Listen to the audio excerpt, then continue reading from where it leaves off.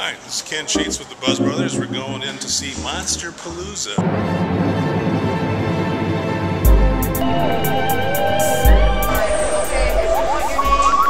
I've been told I'm not allowed in because I have no tattoos and no piercing. Sorry guys. So you build the armature and then you put the clay onto the...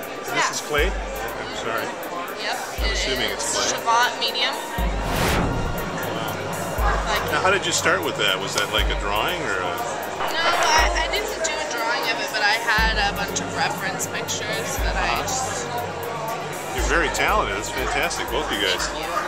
Avon caller. I can't believe I went to acting school for this. This slightly resembles my Uncle Jim.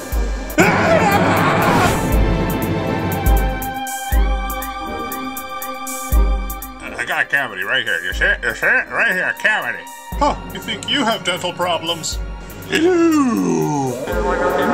Pretty ordinary looking fellow. Until you get to his face. Oh my god. His bones are thick. Wow. You know, there's so many really hot chicks here in real life. What do you think it is about the monster world that attracts these sort of hot-looking goth chicks that I'm seeing? Is trying to get into my brain. Room for one more. It's Ghostbusters. Would all be females with monsters, and never got around to doing the other pieces, but this was a very popular piece that I did, and I ended up doing a model kit based on it that sold really well for me.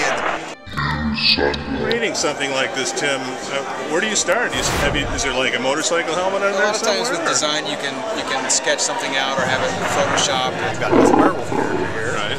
It's silicone. It's got rigid teeth in it, and it's got hand punched hairs. So the hairs are put in one at a time, punched into the silicone, so it looks natural. Wow. And the hair color sort of looks familiar. And then poor Michael Jackson.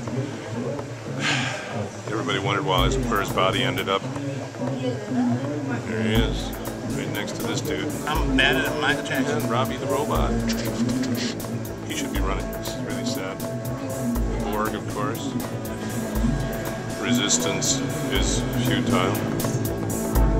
Man with a little tiny head. Who's that? A kill for a good shave. You have some bad news about your plastic surgery. Where's my body?